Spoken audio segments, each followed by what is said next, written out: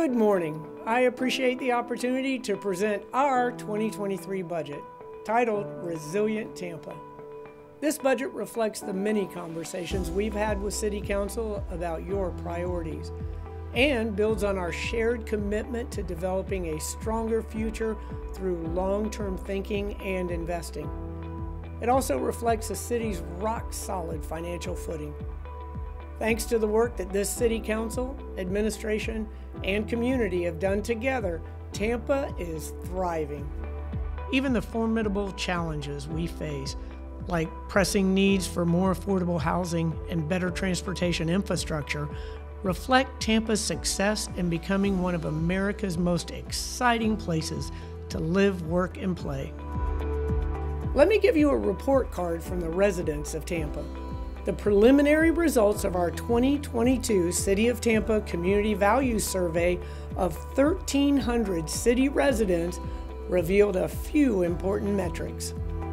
93% of Tampa residents said they would recommend Tampa to a friend, family member, or acquaintance as a place to live. 92% would recommend Tampa as a place to work.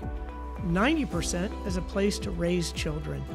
89% recommended Tampa as a place to open a business, 91% recommended Tampa as a place to vacation, and 92% said they have trust and confidence in the City of Tampa government when it comes to handling city issues. Even after 2 years of COVID and an era of division in our country and state, Tampa residents are practically unanimous in appreciating the direction this community is heading. But I don't need to tell anyone here on City Council that we still have a lot of work to do. Tampa's economic expansion and rising property values are expected to generate an additional $40 million, including about $8 million for you to allocate to 10 CRA districts. Inflation is driving up our costs of delivering services just as it's driving up everyone's costs. CFO Dennis Rahira will get into the nitty-gritty of our budget proposal shortly. However, you'll find one of the biggest drivers in this budget to be new contracts with our 3 unions, as they represent 2/3 of Tampa's workforce.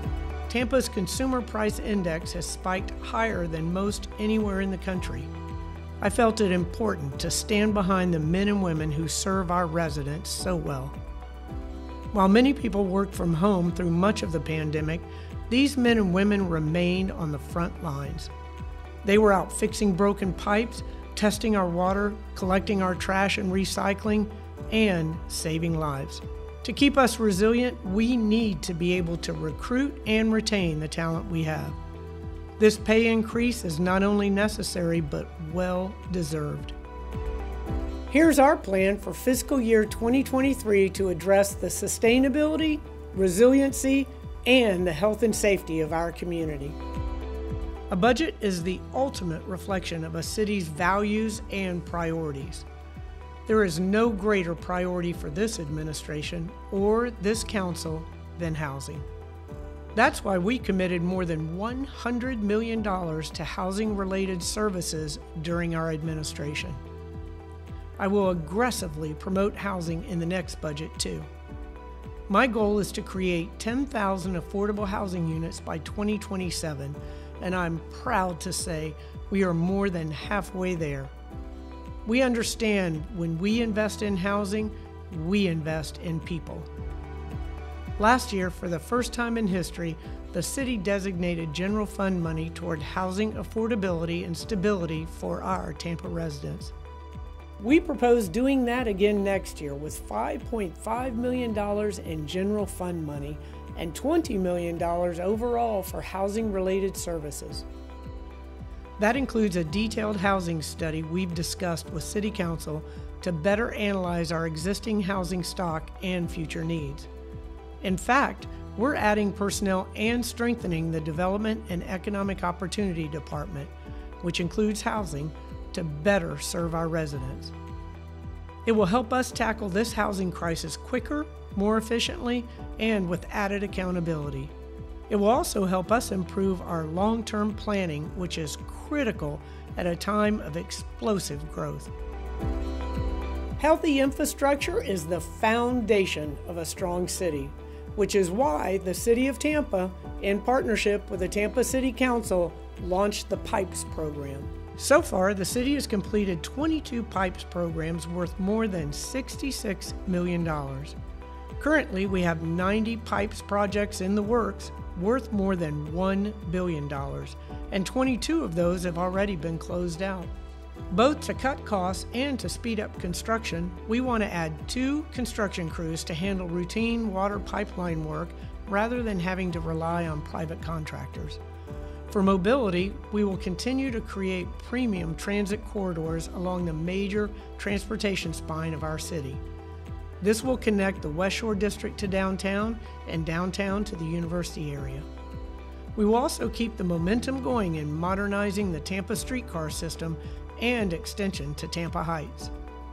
Additionally, the city will continue to advocate for Fowler Avenue to be a gateway boulevard with dedicated transit lanes and land use framework. The city will also implement the first year of the Vision Zero action plan with new quick build projects. Additionally, we're constructing more than 2 miles of new sidewalks. Sustainability and resiliency are at the center of everything that we do. In the next year, the city will support several neighborhood-level studies. This will help us prioritize issues like urban heat, coastal protection, and water security. We will also install hundreds of new solar panels and implement new energy-saving programs.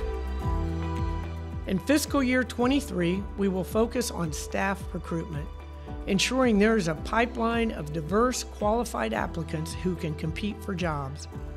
City leaders will also make sure underrepresented businesses are afforded with opportunities to compete on government contracts. We'll do this through great programs like Bridges to Business. You'll also find beauty, equity, and inclusion brought to the forefront through the Soul Walk Heritage Tour of Tampa. In partnership with local museums and stakeholders, we will celebrate those lost areas in the fabric of Tampa's history. The City of Tampa will continue to attract new talent to our workforce. We will help connect job seekers directly with hiring managers at events like Signing Day, and provide access to apprenticeship training and other career learning. Additionally, the Mayor's Workforce Council will help us identify where Tampa needs new workers the most. We'll also continue to promote online resources like Tampa Works. The City of Tampa remains a fiscally prudent government.